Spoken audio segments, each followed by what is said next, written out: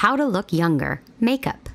I'm Jess Zano and you are watching Video Jug. Today we're talking about how to look younger. And who doesn't want to look younger? I know I do. We've got Jennifer here who just finished her hair makeover. How do you feel, Jennifer? I feel great. I feel youthful and vibrant. You look all of those things. Thank you. So now it's on to the next part of our transformation, the makeup.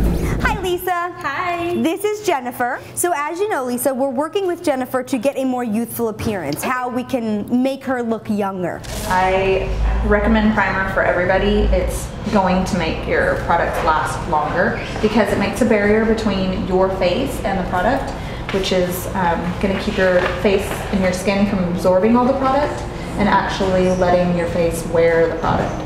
Cream foundation is really important when you're thinking about a youthful look. A lot of other products might look too heavy or they might look too cakey, but cream is going to stay with the dewy, fresh look that we like. Trimming your eyebrows is going to give you a good shape without plucking them. Instead of taking more hair away, it's actually just going to shape them up. The more hair you take away, the older you're going to look.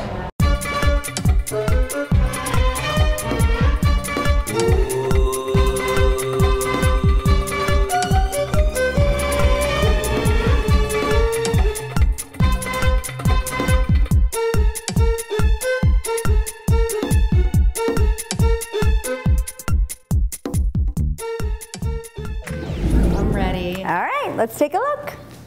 Open those big blue eyes. Wow, look at the cheeks. You did a great job. Thank you. It's really subtle.